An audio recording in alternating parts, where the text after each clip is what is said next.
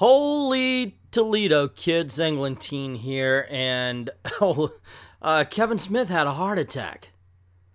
Wow.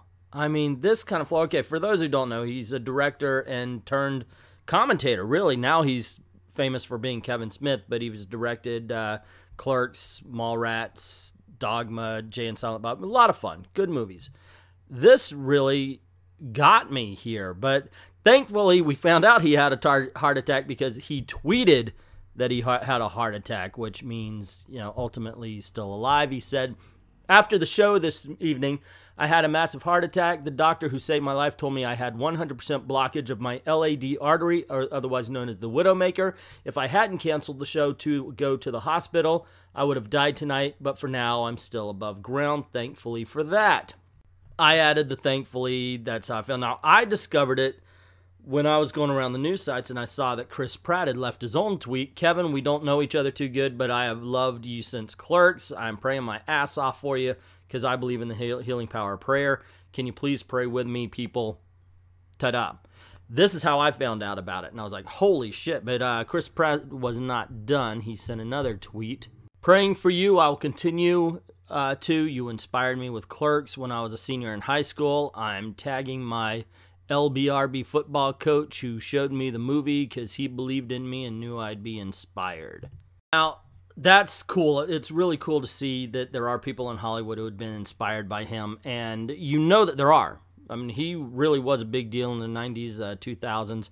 He kind of became a celebrity rather than a movie director, although he did Yoga Hosers recently. It didn't sell well. I'm waiting for Moose Jaws. I particularly liked Tusk, so I've liked his second career here as a movie director, but I also like him as a YouTube commentator and basically a speaker. He is now famous for being Kevin Smith, and he is legitimately one of the tribe. He is as much of a geek as any of us, and much like me, he's very much one of those people. I always say this. I will see any superhero film because even if it's bad, by supporting it, that will ensure that they'll make others. And at one point, they're going to make some that are good. So, for every Suicide Squad, we could get a Black Panther. And I appreciate that. And he is very much like that. He is a geek. He's one of us. I'm very happy that he's still, that he survived. And hope that he gets back in shape and gets back, well, he's never been in shape. He gets back to good health. And you know what? Actually, now that I mention it, I'm going to go on a diet. Yeah, 47 years old, man. I'm going to turn 48 this year, and this is kind of a wake-up call. When you start seeing people your own age drop, you go, well, now other than being geeks, me and Kevin Smith have something else in common, and that's our love for food. So, yeah, it's a bit of a wake-up call. I'm glad he's okay, and wow, it kind of when you reach a certain age, I guess you start thinking about your own mortality, and that's what this reading about this has done. So, holy shit. Anyway, that's it. That's the story that I had, and I'm sure we're going to get more tweets of support for Kevin Smith from famous people who know him. And but for now, that's what I thought. That's what it made me think.